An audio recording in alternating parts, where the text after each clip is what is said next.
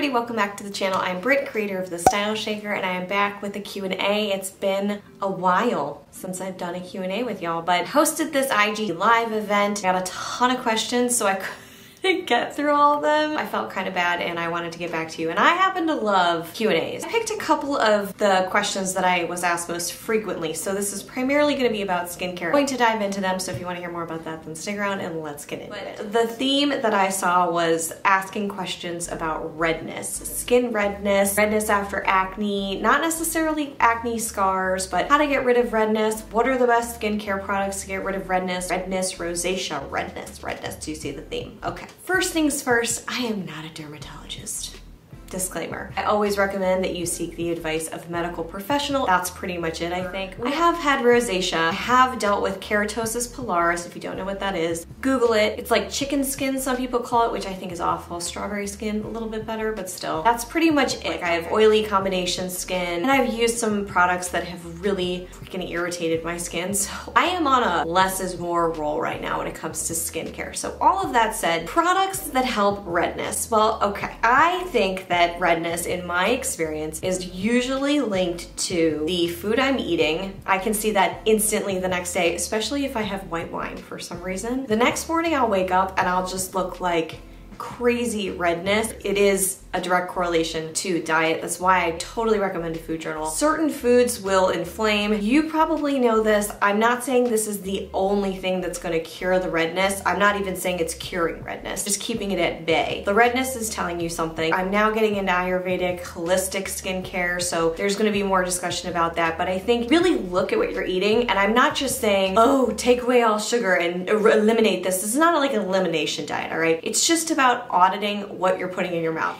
In my health coaching practice, I have also realized there are individuals out there that really just don't have the time to think about it. They're like, oh, I got to the end of the day, I had a fig bar and a sip of water. I don't know why I'm tired. You know, I get it. A lot of people don't maintain a level of awareness on what they're actually consuming. So I'm not saying cut everything out for eliminating or alleviating redness. I'm just saying audit what is on your plate, because that's a part of it. Also, stress and hormones, that's another story. I am not a doctor. I do not cover hormonal imbalances and stuff like that, but I have tried a few things on myself, primarily things to lower cortisol levels, which aren't pills. It's just kind of a lifestyle shift. So if I notice that that's happening, I try and get more sleep, take into account your stress levels. And in terms of product, what has worked for me in the past, and I've done it before and after on this, I've done it before and after personally on a lot of products because I don't buy the skincare claims, if you haven't noticed from my video about Beauty Counter. So individualized, which is why there's no short answer to your question, which is why I keep talking about it. But anyway, products that have worked for me in the past are simple, basic products. I do not use a cleanser. They irritate my skin. The thing that has worked very well for me is argan oil, but I'm not claiming that to be the holy grail only thing that works. It works in conjunction with everything that I just mentioned. It will not work if I'm drinking, you know, half a bottle of white wine. I'm gonna wake up the next day. First of all, I can't even do that anymore. I have zero tolerance at this point.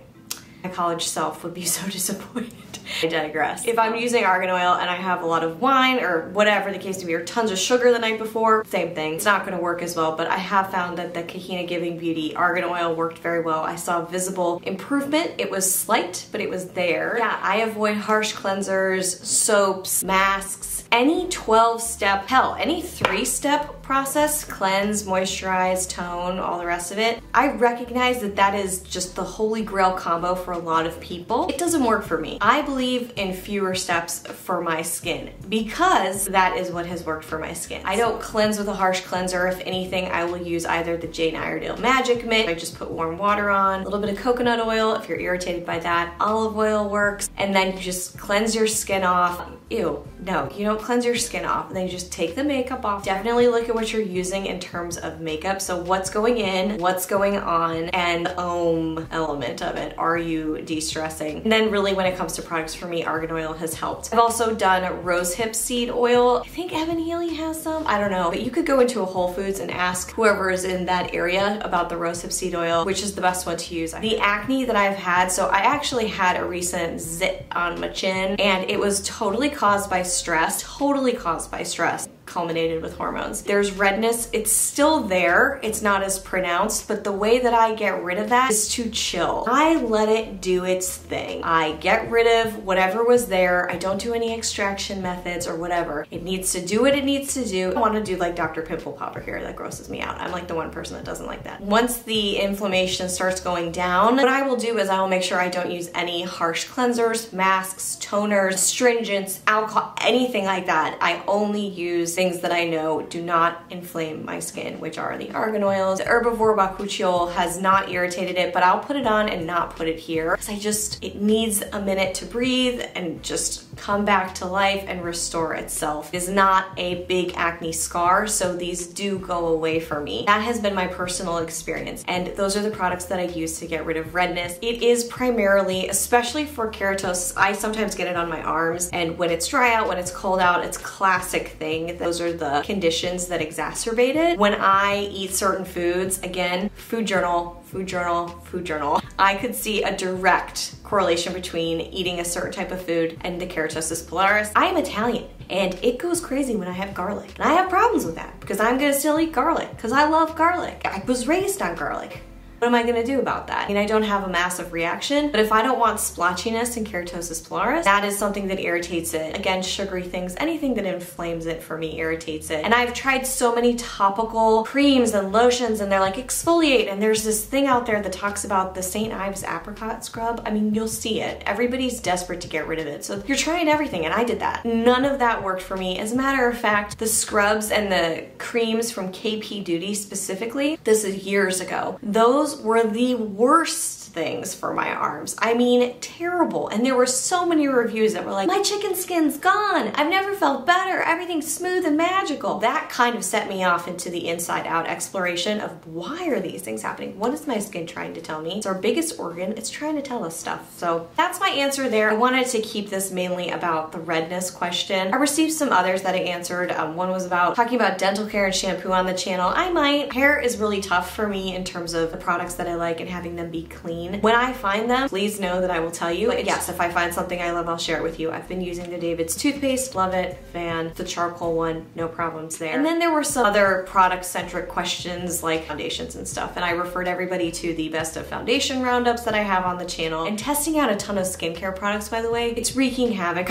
on my skin. So that's the other reason I was like, why am I doing this? None of these products are producing the results. Really, like maybe one that I've tried, and I've tried at least 10 or 15 different serums or oils or cleansers. Very few of them actually fulfill the promises. I just haven't put them on here because my skin freaks out. And then that actually skews my foundation application, so I can't review a foundation for you because my skin's screwed up underneath, so I can't really give you an accurate reading on it. The other common question is related to skincare as well, and it is, has my AM and PM routine changed? Yes, it has. It went from the beginning of being simple to exploding into testing all these products. Shocker, it's going back to simple again. So I am back to the fewer better scenario. I still like certain serums. I don't even know if I'm going to continue using them. I'm going to start trying different modalities and therapies on my skin. Again, I will share that with you. Just make sure that I use a warm washcloth. I try not to do hot water. Oil cleansing, natural oils you can find in your cupboard. My skin is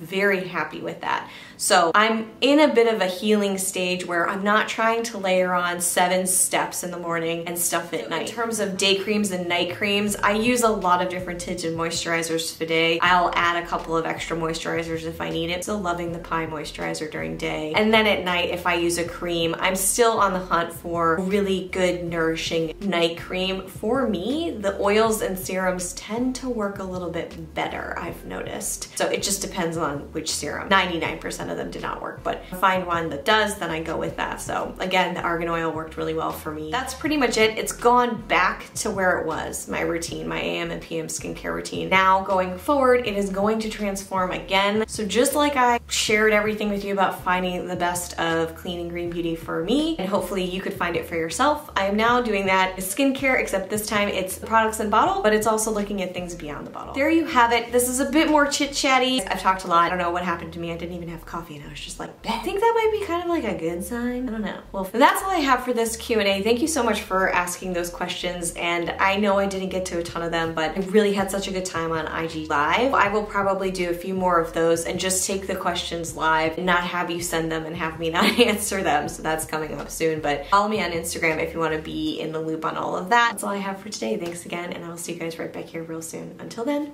bye.